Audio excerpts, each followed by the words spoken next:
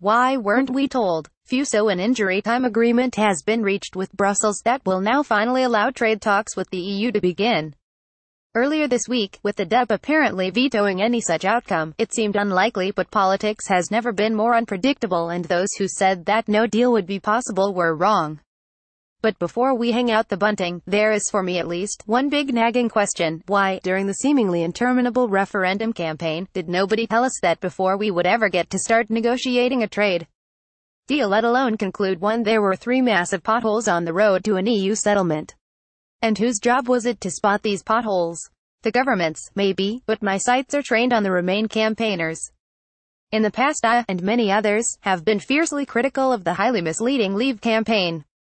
And although the Remain campaigners might not have told as many blatant porkies, it's what they didn't say that makes them almost equally culpable. I've been doing a little research.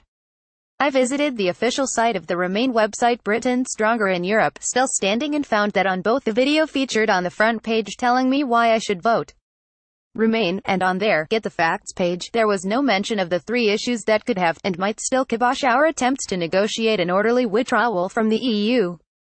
The 3 roadblock issues, as is now well known, were the price we'd have to pay to leave, the rights of EU citizens in the UK and UK citizens in the EU, and most problematic of all, the fate of the border between Northern Ireland and the Republic. So how could these presumably experienced campaigners have missed what is now so crystal clear? And what might well have influenced the final outcome of the referendum? We all heard loud and clear the clearly misleading claim that by leaving the EU we would gain an additional £350 million a week to spend on the NHS, but how often were we told that there would be a price to be paid for exiting the EU? Did anyone tell us that we would be paying something close to £40 billion, or to put it another way, £40 billion, for the privilege of leaving the club? If they did, I didn't hear. Then there's the issue of the rights of Europeans living here and the rights of the 1.2 million Britons who now live in the EU. This was supposed to be a relatively simple matter to settle, which it has now proved to be. Except that Mrs. May chose to use it as a bargaining chip. Something which, unsurprisingly, did not go down too well with the other 27 EU members, and consequently has made the negotiations far more touchy than they ever needed to be. And finally, there's the ongoing problem of Ireland. Much of the success of the Good Friday Agreement, which has brought Ireland one of the longest periods of peace in recent memory, was down to the fact that it was being negotiated between 2 members of the same club. With no customs barriers between the two, there was no need for a north-south border, one of the most contentious issues throughout the years of the Northern Ireland Troubles.